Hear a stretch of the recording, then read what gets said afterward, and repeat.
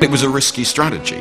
And if the fountains once be dried up... That if one appeared in front of the Lord Chancellor, one was certainly going to risk at least a tongue lashing and probably something much worse.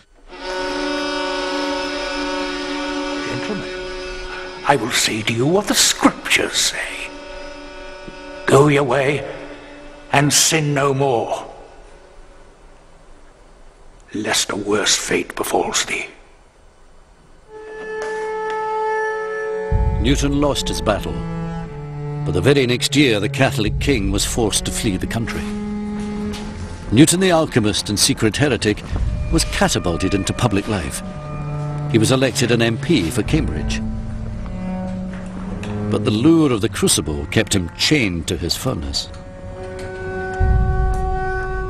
Finally, in 1693, God's ultimate secret seemed tantalizingly within his reach. He watched transfixed as gold mixed with a special mercury seemed to swell before his eyes. Was this the philosopher's stone?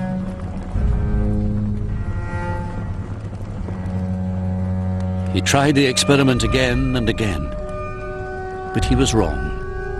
The experiment had failed. He realized that this was the end of the struggle. I think there's no question that he was disappointed because he was looking for ultimate answers to questions, and he had failed in alchemy as he had not failed in any other pursuit. There were other tensions.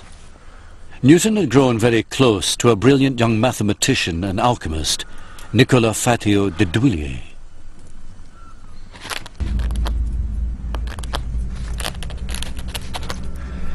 Pray, let me know by a line or two whether you can have lodgings for us both in the same house at present, or whether you would have me take some other lodgings. I am yours, most affectionately to serve you. But in 1692, Fatio, a hypochondriac, wrote to tell Newton that he was dying.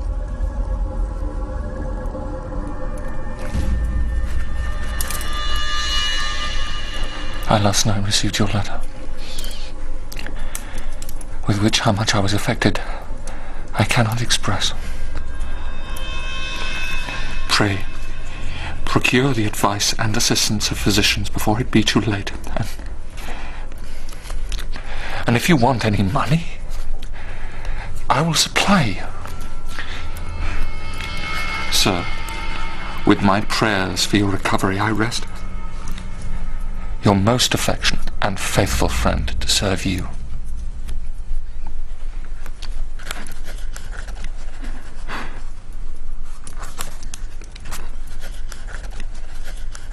I doubt that Newton had a physical relationship with Fatio, but it's quite clear from the correspondence between them that these caused Newton to become emotionally disturbed. Fatio lived, but a year later this relationship disintegrated. Newton then had a breakdown, accusing his few friends of misdeeds of which they were entirely innocent. He wrote to the diarist Samuel Pepys, president of the Royal Society.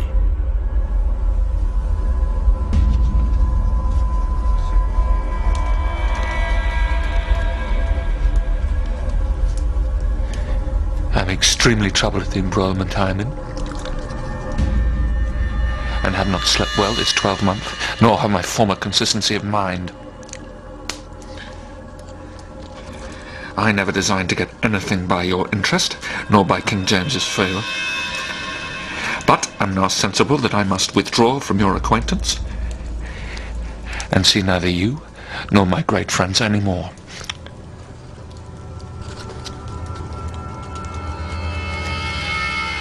Newton also wrote an even more vicious letter to his friend John Locke.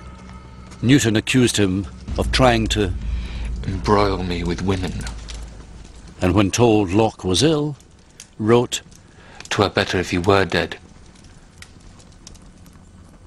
Newton's friends forgave him, and he explained that he had been sick and had not slept for 5 nights.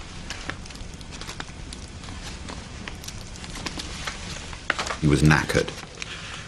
And the reason he was knackered is because he'd spent the last 10 years, between, say, the early 1680s and the early 1690s, working all the hours that God sent, and it was Newton who thought that these were hours sent by God.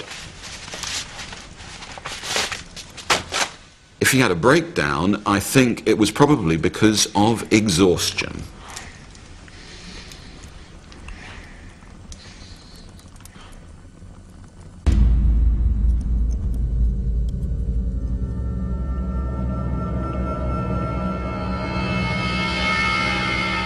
Newton also had to cope both with his emotional crisis over Fatio and his failure to grasp the golden prize alchemy once promised. And all the time, there was the haunting fear of being exposed as a heretic.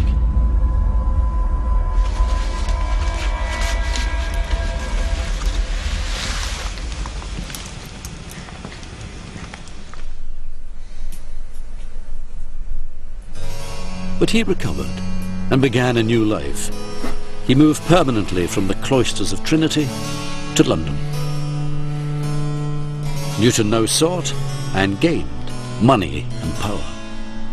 He became president of the Royal Society and master of the Royal Mint, where he earned a fortune. But all the time, he guarded his dark secret. Right up to his death in 1727, he tried to keep his heresy as secret as possible, because the vast majority of people around him are Orthodox Anglicans, and he thinks there's no point trying to convince these people of what I'm doing, because the time is not right. These people aren't fit to receive the kind of word that I'm giving out. As he lay dying, Sir Isaac Newton, aged 84, finally revealed his double life. He made clear to startled friends the dangerous heretical belief that he had kept secret for 50 years. He refused to take the last sacrament. Sir Isaac, now is the time for the last sacrament. No. I will not die in the embrace of a corrupt church. I have made my peace with God. Newton had accomplished more than any scientist before him. But some of his achievements lay undiscovered in his hidden manuscripts. All his life, Newton had worked feverishly to uncover God's plans. In Jerusalem, where Newton was convinced Christ would one day return to destroy corruption and usher in 1,000 years of peace and pure Christianity, Stephen Snowbelin has unearthed a remarkable document. This shows that late in life, Newton decoded from the Bible the date he believed would see the beginning of the end of the world, the apocalypse. A manuscript like this really brings to life that Newton was a deeply religious man, more like a fundamentalist in many ways than many of us would like to think. What he was trying to do is determine when the end would come, when Christ would return, when all the apocalyptic events of the end times would come to a head. The date for all the violence predicted in the book of Revelation. The date Newton prophesied for the apocalypse sits in our century, 2060.